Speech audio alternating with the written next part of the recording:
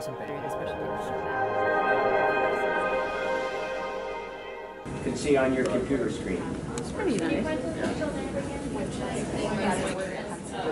Yeah, so that's the facial nerve. Proximie is an augmented reality platform for surgeons, and it basically allows surgeons to virtually transport themselves into any operating room around the world. So at the moment, I can be here and I can be guiding a surgeon in another area, or I can be learning from them by putting my hands into the field, and that will overlay into their visual field, marking up a patient and where the incisions need to be made. I mean, I think AR is one of the most disruptive technologies really in the last few years. But I think in healthcare in particular, it adds a lot of value that allows us to force multiply expertise around the world so that really every patient around the world can get that best care.